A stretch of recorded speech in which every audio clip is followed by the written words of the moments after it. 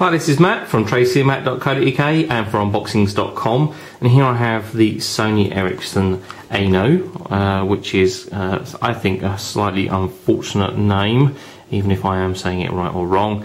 I say that's Aino. Anyway, moving on, we've got an unboxing of the Sony Ericsson handset for you, and we're just going to check that out now. So inside the box, which sadly looks like it's already been a bit torn and battered, we have the handset itself. I'm going to look at it in a bit more detail in just a second. I want to show you what else is in the box. So on top we have a little media control unit, which I believe is Bluetooth. It has a little charge socket on the bottom and a power switch and a power button, and a little phone button. We can plug in standard 3.5mm headphones, and then we have media controls on the side, play, pause and skip tracks, and a volume control on the other side, which looks like it's actually touch sensitive rather than push button, but that's kind of interesting. Look at that in a bit more detail when we come to do the full review, so we can get that charged up and tested out. Underneath we have a charger, which is a fairly standard Sony Ericsson style charger, common in that it's common to Sony Ericsson but proprietary to them. We then have a little bag that the battery was in, and we have a piece of foam. We have this small dock, which is quite a nice idea and neat affair. We can plug in the charger one side, and we can plug in a USB sync charge style cable the other side, both in at the same time. Quite cool. The idea here is that we can place the Bluetooth control headset on one side, and then we can place the handset on the other side to charge them both up, and obviously to present them there like that. Also, we could actually have that playing video or music back actually in the cradle itself. So that's quite neat and a nice idea. I do like handsets that have sort of a bit more of an unusual approach, so that's quite good, and it's nice to actually have a little docking station. Also in the box we have a USB sync and charge cable, which we'll just open up.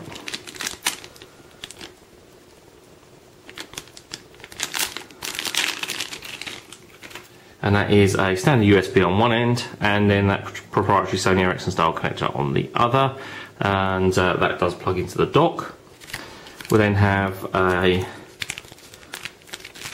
set of headphones. Just have a quick look at, and they come with different size earbuds, so that we can, depending on the size of your ears, you can change those. Then we have the headphones themselves, which have a standard 3.5mm jack on that one end, so you will be able to use your own headphones if you wish. And then we have a short length of cable, and obviously the headphones themselves. These are pretty good headphones. We've used these on some of the other handsets that Sony Ericsson produce, and they are among the best headphones supplied with a handset like that, so they are pretty cool. Finally, we do have the instruction manual or user guide, which kind of typical of Sony Ericsson is like a large pull-out leaflet rather than a booklet. Then we have some important information in a small booklet, FCC statement, about some details about the movies available on Play Now, and then the SAR information. That's all there. So let's move that out of the way, and we'll have a look at the handset itself in more detail, and we'll just peel off this screen protector at the front. So first of all, we have a 3-inch display, which is actually 240 by 432 pixels. Now, if that specification that I'm reading is actually correct, that's kind of an unusual resolution, not one that I've come across before. 432 pixels is a little bit strange. And it is, according to spec, a 16 million colour display, sort of a true colour TFT, which is pretty cool.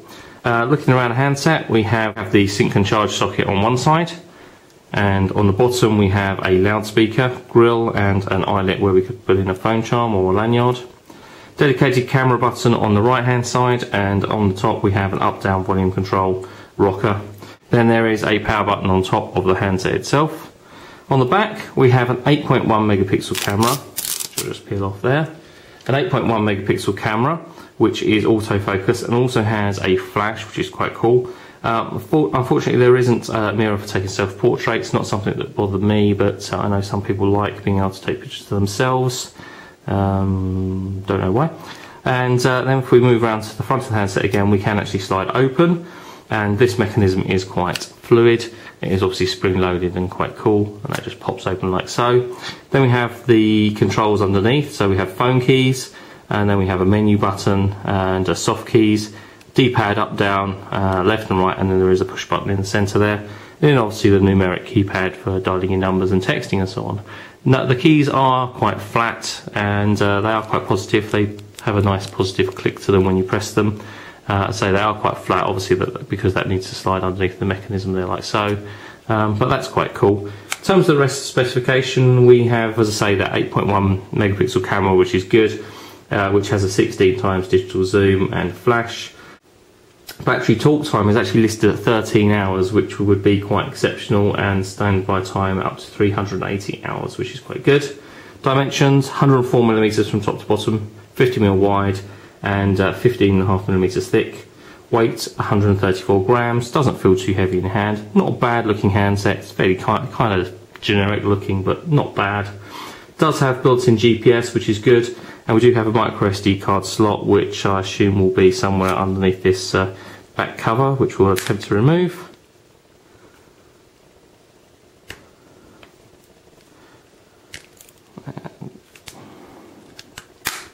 And the back cover does pop off like so. That's a kind of rigid back cover there. That's kind of strange for that to be so tough to remove.